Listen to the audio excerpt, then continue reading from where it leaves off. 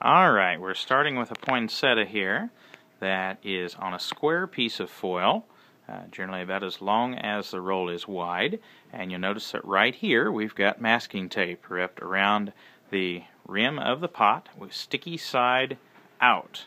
And the first thing we're going to do is come down here and the flat sides of the foil here, pull up and just touch against the foil.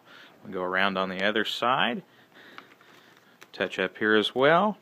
Other two flat sides, leaves these flares out on four corners. And what I like to do is grab here on each side. If I wasn't holding the camera with one hand, I'd grab right over here on the other side. Basically pull this straight up and tuck it against the tape, and that tape will hold it on there really nice and smooth.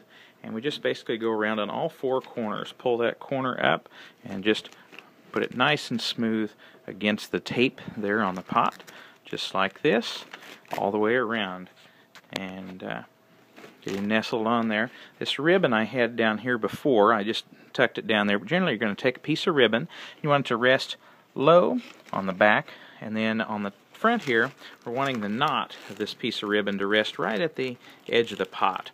And what we're going to do then is have a bow on a pick, looks something like this. Got the pick here on the back, and what this pick is going to do is go under the knot, over the rim, under the knot, over the rim of the pot, and down into the soil. And that way this ribbon will help hold the foil on the back and makes it look a little bit more completed, and we have a wrapped poinsettia.